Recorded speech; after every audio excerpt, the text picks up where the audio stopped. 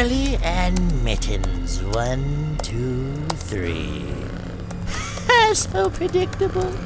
Shouldn't have named your passwords after your precious cat pillows, Mr. Anderson.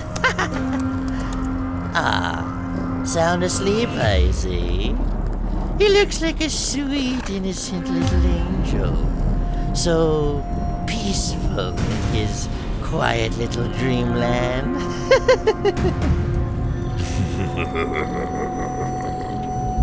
Wakey, wakey, Mr. Anderson! Wake up! Huh. Such a heavy sleeper.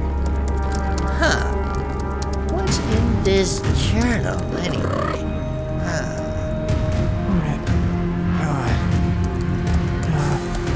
Wait a sec. Simon? It's Spooky Jones, you imbecile! This is only a dream. You're hallucinating.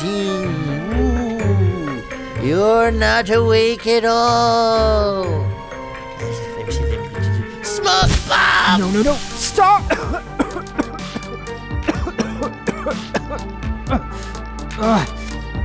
You saw nothing!